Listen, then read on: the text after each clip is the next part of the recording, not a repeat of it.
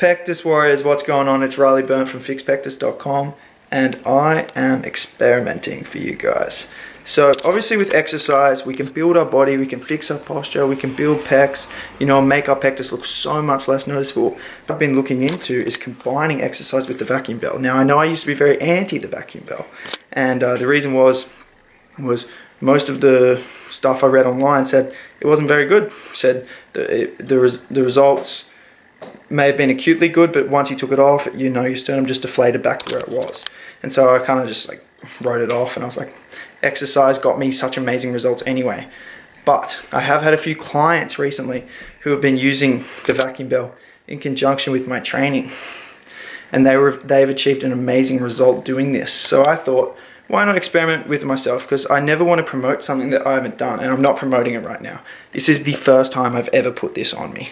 And let me just tell you, I freaked out when I first put it on. It's kind of freaky, like it's hard for me to talk right now and like breathe, because it's like a lot of pressure. But I'm just documenting this process because I want to show you like whether it makes any changes, because obviously I've built my physique to such an extent where my pectus is hardly noticeable anymore. But there still is that deviation, you know, there still is that slight, ooh, the vacuum bell just lost pressure. I was probably talking too much. Oh, I might just take it off now. Oh, God. Oh, shit. I think I went way too hard. Look at that bruising. Oh, wow. I think I overdid that. Holy fuck. Oh, shit. Oh, my God. Oh, shit. Oh, my God. These marks are a bit weird though. Wow, okay. What the fuck? This was so weird, man. It's like literally changed the shape of my sternum. I honestly didn't even think it would work at all. This is genuinely my first time using it. I don't know about these red marks though, that's a bit sus. I was gonna say already, you could just, even if it's just acutely, that was only 30 minutes and it just sucks on, so you don't even have to like do anything, it just stays there, like you can keep moving around. But so it'd be awesome, you could just do that and then have your chest like looking flatter and your physique looking all jacked before going to the beach or something. But those red marks are a bit of a concern. At least the bruising's gone down. I don't know, this is kind of fun experimenting with this. This could take, like, you know, guys, if we combine this, if this actually does work for me and has like some kind of permanent reduction, some permanent like elevation of my sternum, this combined with exercise could be like you won't even, oh, I'm excited at the possibilities here. So we'll see what happens. I'll keep using it and I'll give you guys a real report. It's not a permanent change yet, which is why I was kind of against it, because I was like, sure, it makes your sternum flatter, but then it goes back, so what's the point? But apparently, overuse over time, it will make a permanent change to some degree. Right now I'm about to put it on. Obviously my pectus is not very noticeable since like I've built my physique and I built my pecs up, but I still do have the indented chest to some degree. Not that it bothers me, but for the research purposes. And so I'm going to see exactly how deep it is right now and see how deep it is once I use the vacuum bell. It's 3 centimeters. 3 centimeters.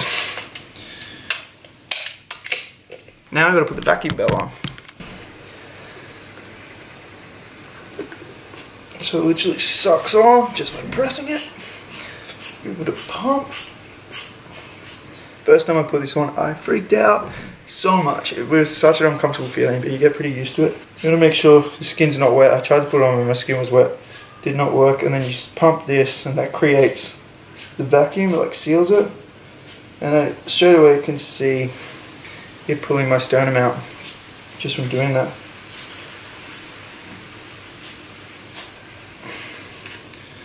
And then I'm just going to go about my business, doing my emails, replying to you Pectus Warriors, programming for my clients, and keep it on for 30 minutes. You're supposed to do it 2 by 30-minute sessions a day. I've been pretty lazy because it's hard for me to do that. It's hard for me to remember and like care about it, because I feel like I've conquered my pectus. Like I like my pectus. I like the slight indent. It makes my pecs look bigger, you know.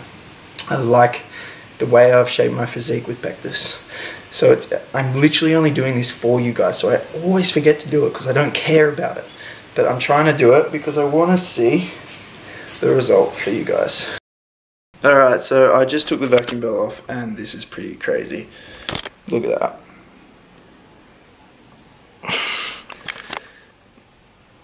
You can basically say, no more pectus, my chest is flat. It's so crazy. Let's get a measurement to officially see. Alright, the verdict is in. It's a 1 centimeter depression, but I think that is just because of my pecs protruding. Like obviously I don't have muscle developed there, so there is no protrusion of the muscle. So basically my sternum is actually as flat as it can be. It's a flat sternum, just through the use of that. Now obviously I did just take the vacuum belt off, and with my previous experiences of using it, it does go back in. So we'll see. I'll film from this exact same spot in a couple hours and you'll see kind of where we're at.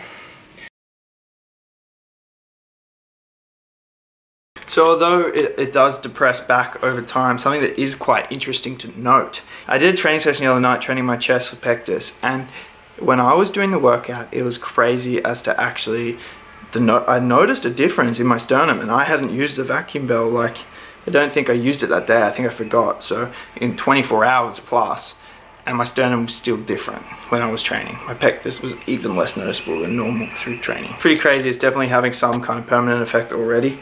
So yeah, I'm excited. So far, like if it's doing this immediately, I can't imagine, you know, what it would do, what it would be like, you know, with extended use. You know, I've probably used it once a day for the last week, and I've forgotten twice because, as I said before, it's not so important to me.